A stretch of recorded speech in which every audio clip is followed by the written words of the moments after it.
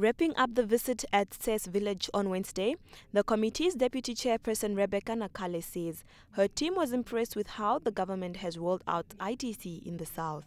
Nakale, however, said it was noticed at some schools that computers and other ITC equipment provided by government or through donor funding are not fully utilized.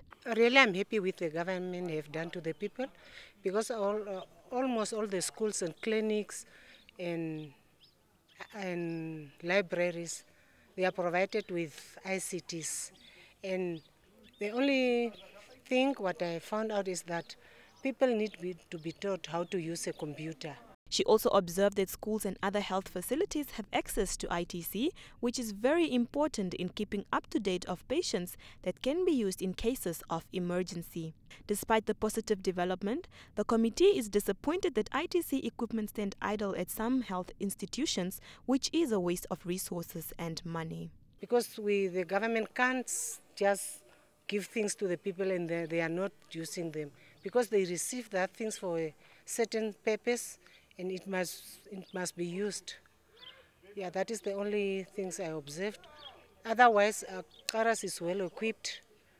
They are almost having all the equipment, ICT equipments.